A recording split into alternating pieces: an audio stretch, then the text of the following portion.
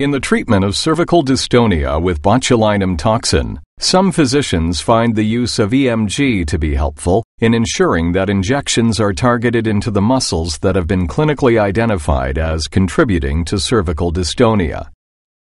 Myoguide can be instrumental in improving treatment efficacy by increasing injection accuracy. A high-precision EMG amplifier, large EMG display, high-fidelity EMG audio, and a powerful stimulator are all included in a convenient handheld device.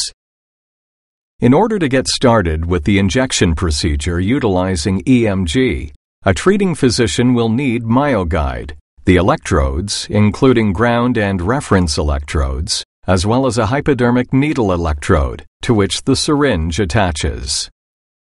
An adhesive patch is used to connect the ground and reference leads to the skin.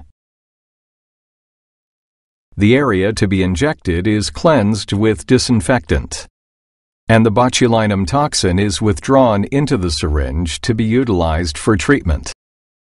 The needle is removed and the syringe is attached to the hypodermic needle electrode.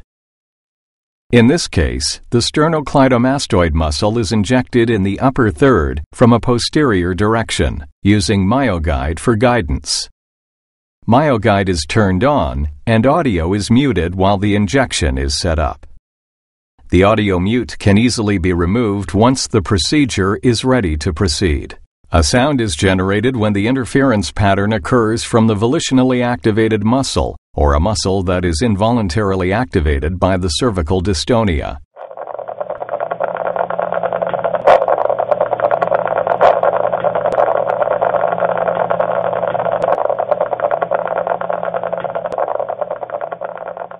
Myoguide provides ongoing EMG audio and signal display related to EMG present at the tip of the hypodermic needle. Once the injection is completed, Myoguide's audio is muted, and the hypodermic needle electrode is removed from the patient.